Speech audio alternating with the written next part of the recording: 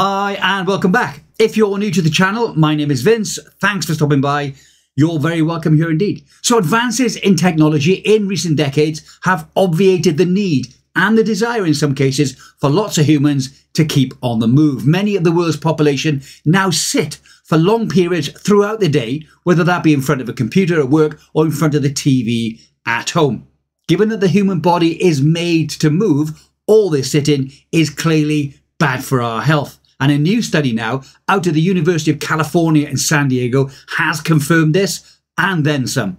And there are links in the description below to the studies and the articles I used to put this presentation together.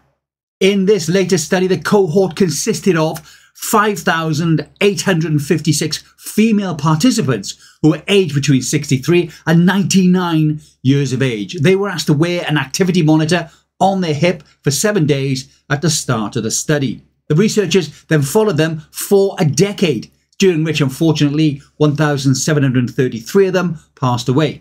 The researchers then used artificial intelligence to work out from the activity monitor how much time was spent sitting, and then they linked this to their risk of death. But what did this data actually tell the researchers? Well, the data showed that the participants who sat for more than 11 hours a day had a 57% higher risk of dying during the study period. That's when compared to those who sat for less than 9.5 hours a day. But you may say, well, regular exercise is obviously going to be able to reverse this issue, right? This is not so according to the latest study. The risk of an early death was still there, even with higher amounts of moderate to vigorous exercise. And a 2019 study also found that higher amounts of exercise did not mitigate the risk of diseases such as type 2 diabetes, heart disease and stroke that can come from sitting down too much during the day. However, a study from Australia found that doing between 9,000 and 10,500 steps each day lowered the risk of premature death, even in people who did sit down quite a lot.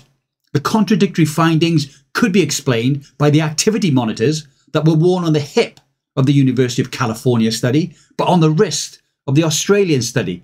This may have led to different estimates of sitting time. Also, the Australian study didn't use any special software to find out whether or not the participants were standing or sitting, meaning that standing could have been incorrectly picked up as actually sitting down. For example, if a participant stood still for half an hour, this could also be recorded as half an hour of sitting. This could mean the Australian study underestimated the time that its participants actually spent sitting down. The evidence from the University of California study appears to be more credible, advocating for less sitting time. Current guidelines from the World Health Organization also support this side. It recommends that adults should limit the amount of time sitting and break up long, necessary periods of sitting also. But how much sitting is actually too much? The University of California says that 11 hours per day is too much. Other research has shown that just 7 hours a day could also be classed as too much time sitting down. There are also plenty of studies that show sitting for longer than 30 minutes in one go is bad because it can increase your blood sugar levels as well as your blood pressure. So what can you do to avoid sitting for long periods? So a sit-stand desk could help if you work in an office environment, but even the basic versions of this can be very expensive. Or you could get up and move around between jobs or tasks, or even if possible, when you're on a phone call. At home, you could stand up during the TV advert breaks or while the kettle is boiling. Some smart devices and wearables do actually buzz if you've been sitting down for too long. But what if you can't stand or you can't walk? A 2020 study found that small bursts of arm exercises, for example 2 minutes every 20 minutes, lower the blood sugar levels in wheelchair users.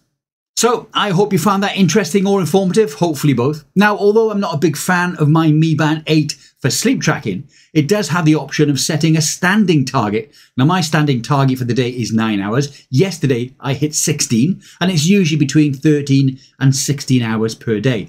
And my Ultra Human Ring, that I'm still learning about, but I'm actually loving at the moment, also has a movement index that keeps me on my toes quite literally.